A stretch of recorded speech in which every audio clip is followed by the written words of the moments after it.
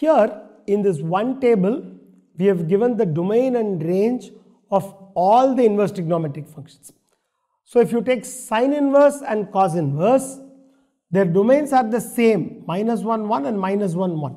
That means x has to be such that mod x is less than or equal to 1.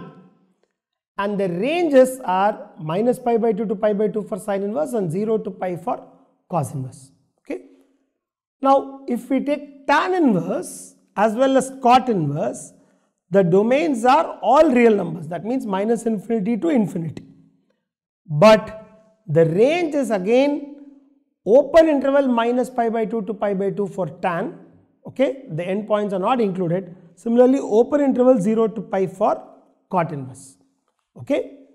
Now, the tricky part is cosecant inverse and secant inverse, where the x value has to be such that its modulus is greater than or equal to 1, which is what we have written differently as -∞, -1. -1 alone is included. Union 1, infinity. 1 is included here. That means all values between -1 to 1 are not allowed.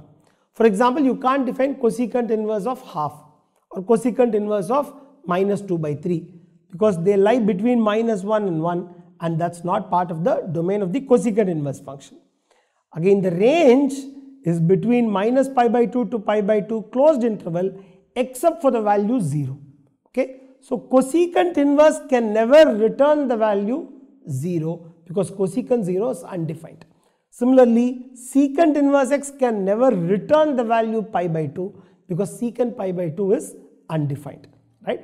So this list, which is the domain and range of all the inverse trigonometry functions, you should know thoroughly.